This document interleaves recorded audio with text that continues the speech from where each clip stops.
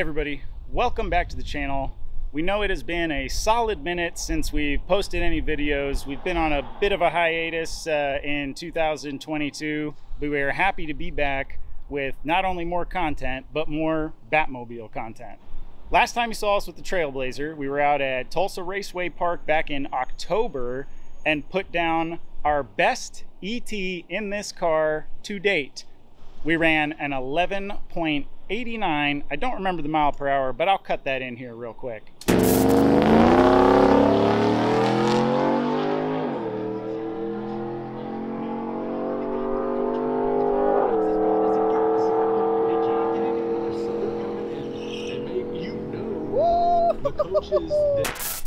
Now, as you can guess at this point, we have improved upon the Trailblazer a little bit since you last saw it. Let's go take a look at what some of the changes are and what we're planning on doing today. Now, before I get on talking about the Batmobile and what all we've done here, I will point out we are out here in Broken Arrow at ET Motorsports. Unfortunately, they don't have a sign anywhere for me to point to, but we are at ET Motorsports to get another dyno tune on this bad boy right here. Now, the last time we dyno tuned it was about a year and a half ago, after we had done some minor changes, fuel pump injectors, a few items like that.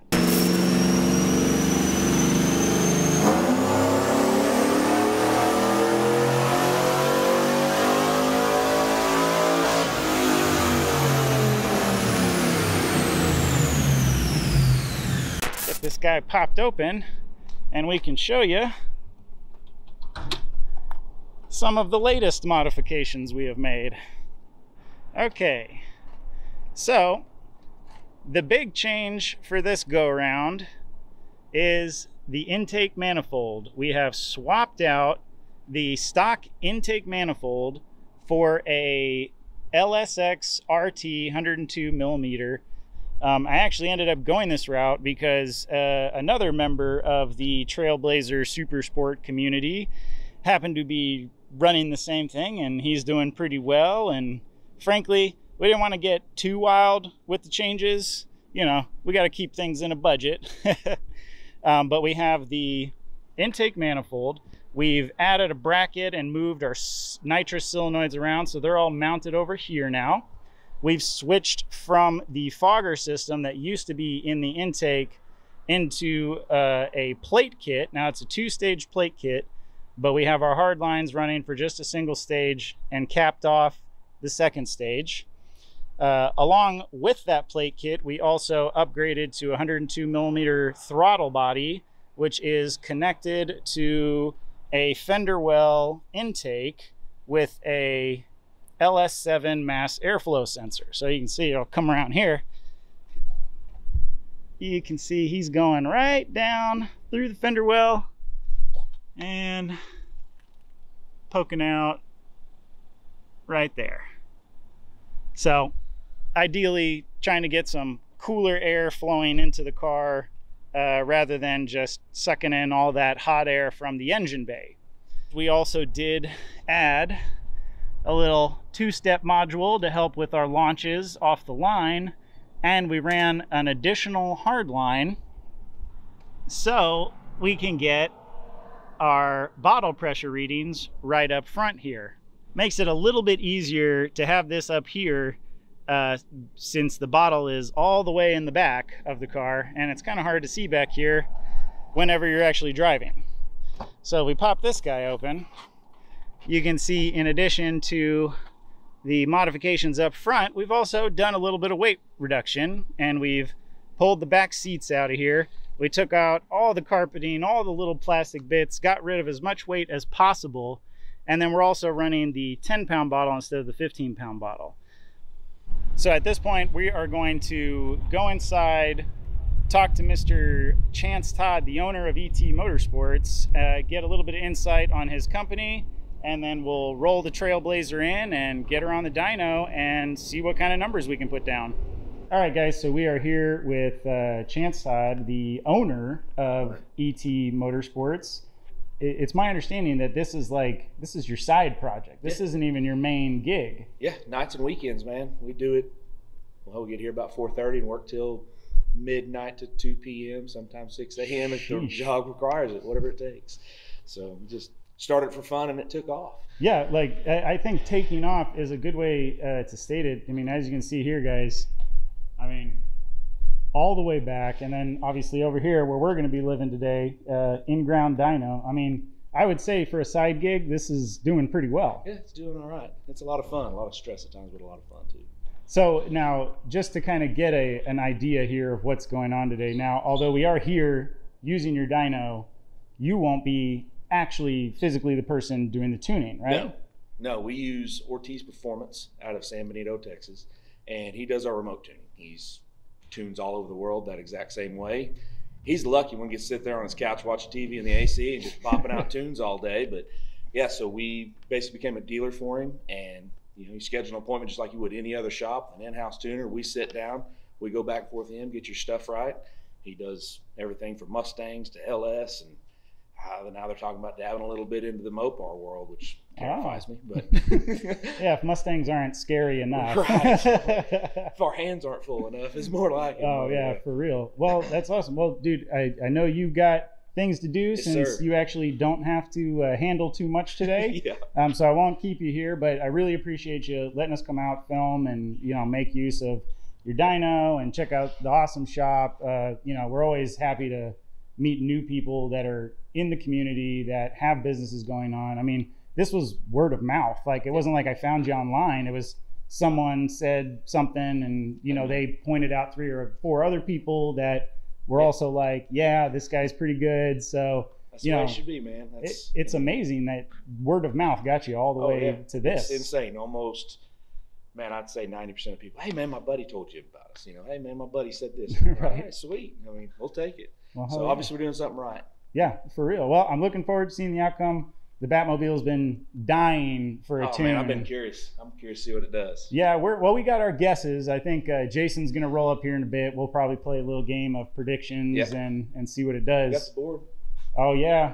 Yeah, we got to make it on the board. Board's short. Yeah. We got to add some numbers to that. Yeah. Well, hell yeah, man. Well, do your thing. Absolutely. Thank you very much. We appreciate it, man. Yeah, I'll be letting you know what the numbers look like. All right. Of course. Hey, so bonus surprise, Mr. Chris Story is here to help us out today, because as it turns out, he works here too. Kind of, sort of. Kind of, sort of. Enough. Fully part-time. Yeah. Fully part-time. Fully part-time. Fully optional. Yeah. All right. Great stuff. So we got to get this guy strapped down and ready to rock. All right, guys. We got her strapped to the ground. Fans ready to get turned on. Chris is over in here just getting the beep boops ready. So what are you thinking, Jason? Predictions. Not on spray, but on motor only. Where you think we're going to be? 402? Yeah. 515 on spray. 402 on motor, 515 on spray. Okay, I think that's pretty reasonable. We'll see. Given that it ran barely 380 last time without these changes on motor, I'd say that's some reasonable gains. Yeah. So after we get the basic, like idle log, tip-in stuff figured out, then we do probably 1 or 2 watt pulls, because they're going to be fairly simple, it being an NA deal, and then we'll do like 1 or 2 nitrous pulls just to get it. Okay, cool.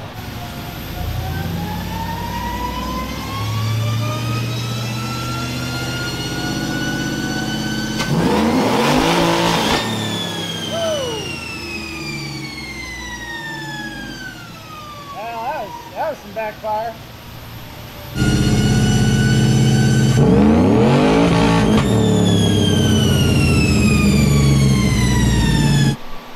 So that was just to see what it was gonna do with no load, to kind of get a feel for how far on or far off the tune is. Oh, okay. Pretty far, or? It seems pretty close. Oh, okay. It's a little lean, but pretty close. Hell yeah. All right. Also, it will be good to know as well that your numbers are going to be a smidge smaller because we're dynoing in second gear. Oh yeah. The stock drive shaft truck stuff, and they vibrate really hard past 120 mile an hour. Yeah. And so I don't want it to come apart on that. we're gonna try to keep the drive shaft in it. So Okay. Hey, I'm all for not destroying anything, of course. yeah. And I'm pretty sure that that's what we did the last time around too. Oh, I'm sure that's it. All right, here we go.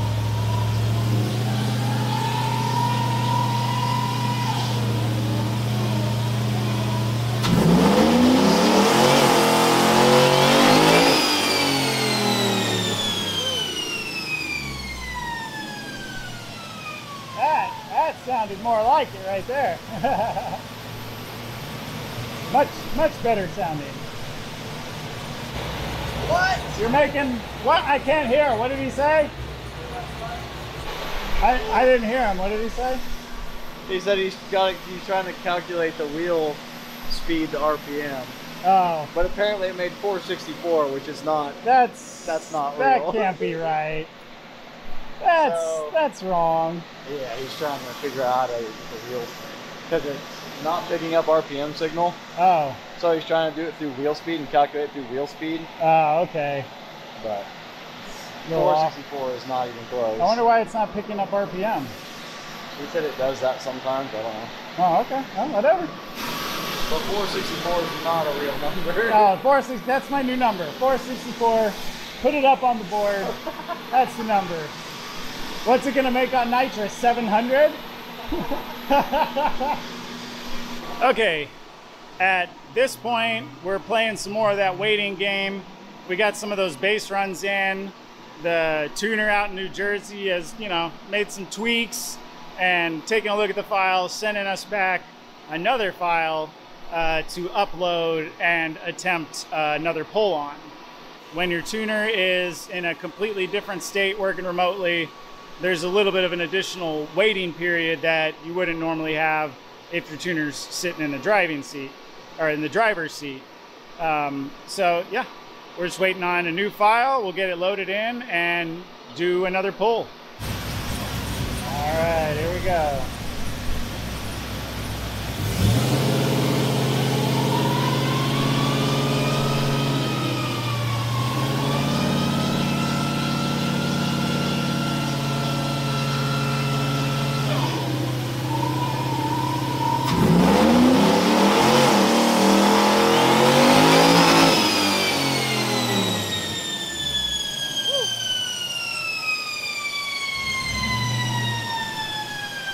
$393.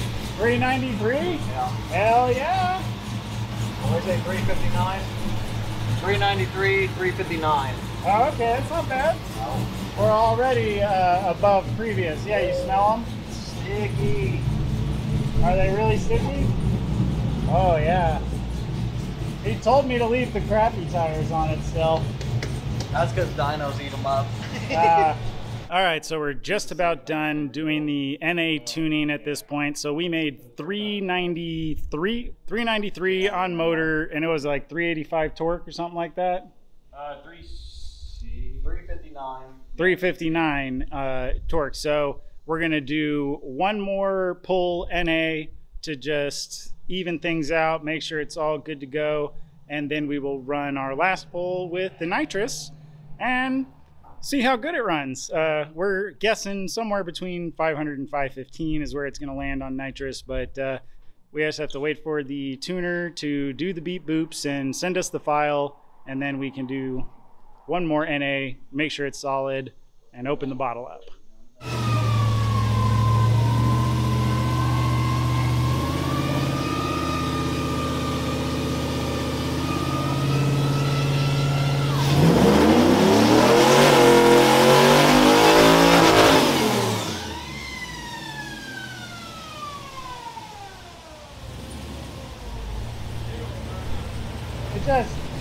It's spinning. Woo!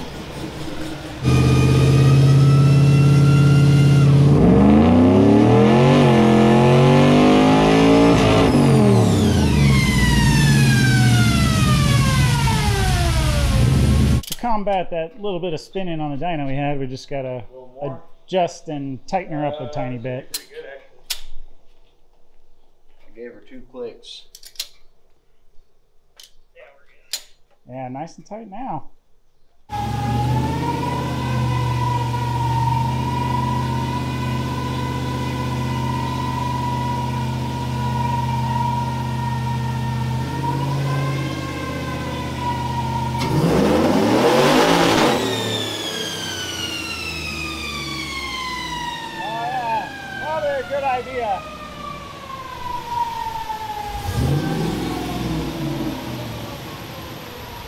was identical. What? They said it was identical power. Identical power? Alright. Hey, they didn't spin this time either, so that's good. Yeah, well, the one there it spun, it read 15 horsepower. 15? Yeah. On 15 on the spin. No, it read 15. 15 horses, baby. He's a ripper. Yeah, it had a little different torque reading that time. We're at 498 torque, so that's Slightly lower torque, but roughly the same horsepower. yeah. Well, what happened was is when it flashed really hard, when the converter hit it, it whacked it really hard, and so that's where we get that crazy 498 torque number. Ah. However, your average torque, which is going to be generally where you're closer to, is 360 again. So Okay. about the same. About the same, yeah. Hey, that's not bad, but it's all higher than it was previously, which is what we were going for. Yep. So I did 393.7 the first time and did 393.6 this time. All right. Can't be mad at that. Now we open the bottle. Yeah, does this mean we're ready to open the bottle now? I think so. Let her eat. Let me double check with Poppy Tuna. Okay. I think it should be good. Hell yeah. See how our bottle pressure's looking now. Should be. Oh yeah. On the money. Perfect.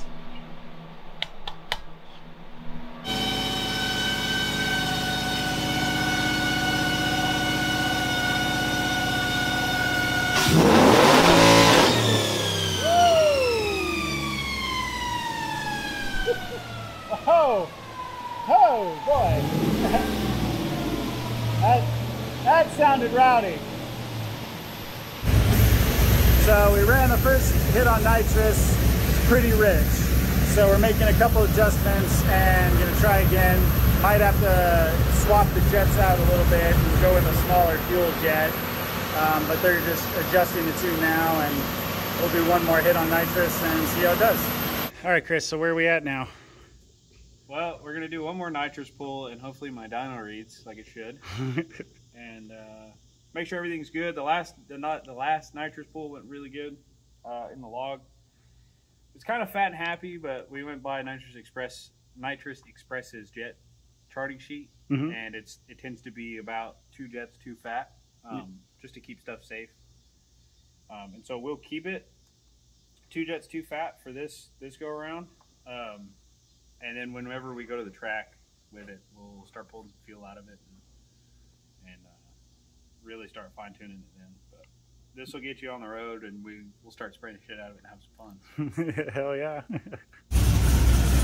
Get the fans going. And it's time to rock.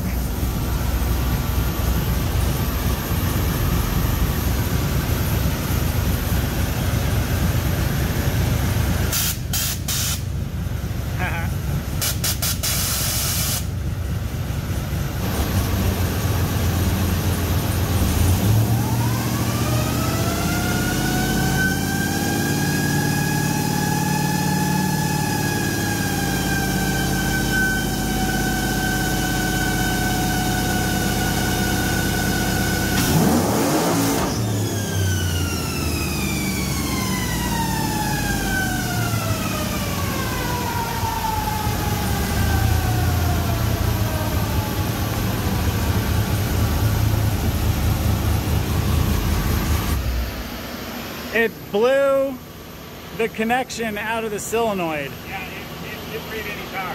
What? It didn't read any power. Yeah, like... Say what? It read 199 horsepower. Oh yeah, that ain't nothing.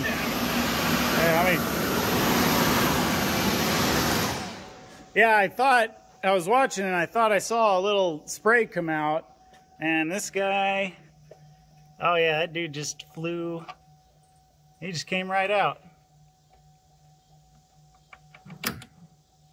Well, that sucks. I mean, I popped it back in, but that's doesn't mean anything really. Which part came out? This hard line connection, I've popped it back in, but this guy, he just popped right out of there. Oh, really? Yeah. I mean, I had yeah, that didn't spray anything, but yeah, it sprayed all came out here. It just popped out. Yeah, just it's like it blew it out of there. What? Yeah. Okay. Let's pull it out real quick. Okay. Let's look at that. All right, guys, so we are done running the nitrous right now because as it turns out, and you might have caught it, and I'll play it back here in slow motion, the nitrous was just spraying right out of the solenoid and into the air.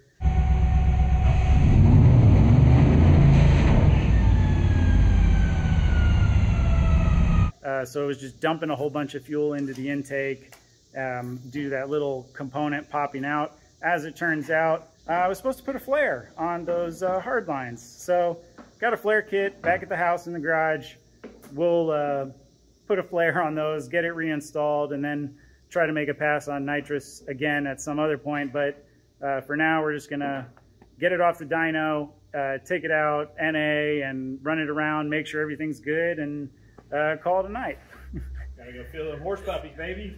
Yeah. The new horse torques we found. All the new horse torques that are added. It's kind of a bummer that we can't get the nitrous thing right now, but you know what? It's okay. I'd rather that happen here right now than at the racetrack or something, right. So that's okay. I mean, that's the whole point of a dyno. It's not necessarily to just get numbers out of it, it's to test and to figure out what's going to come loose if it's going to come loose. Right. Well, yeah, and that's why I definitely wanted to do this before doing anything else, because I'm the one who put all this in. So I'm kind of like, yeah, let's test it first, make sure I did it right. And clearly not all of it was done right. But if that's the worst piece of like things that were done incorrectly was I forgot to put a flare on something, right, then I think I did okay. You know what we could do real quick? What? Two-step test. I almost forgot. I was so disappointed about the nitrous that I was just kind of like, well, the day's over now. No, the day is definitely not over. We have burnouts and donuts and tomfoolery to go do. Well, I don't know about doing any donuts right now, but maybe we'll get some burnouts, but we're definitely testing that two-step. Yeah, for sure. So we are all done now with the dyno tuning, street checking, the works. There's just one more thing to do a final test on, and that is the two-step, which we're going to do right now.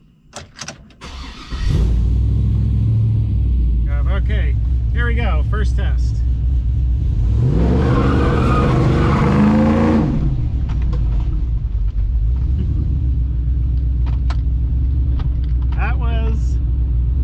It definitely pushed through the brakes a little bit.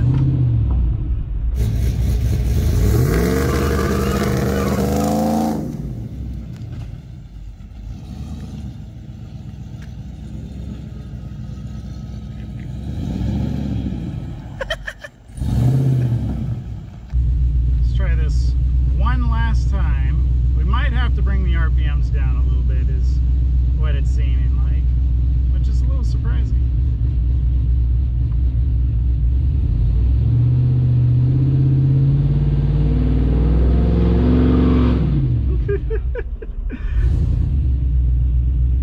Hey, just hit it, park real quick.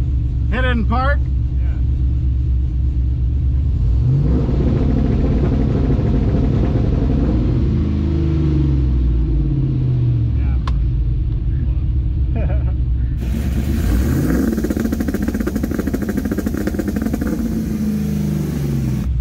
Guys, two-step test done. Definitely need to turn the RPMs down a little bit on that one, but everything's tuned up, it's running good, sounds good.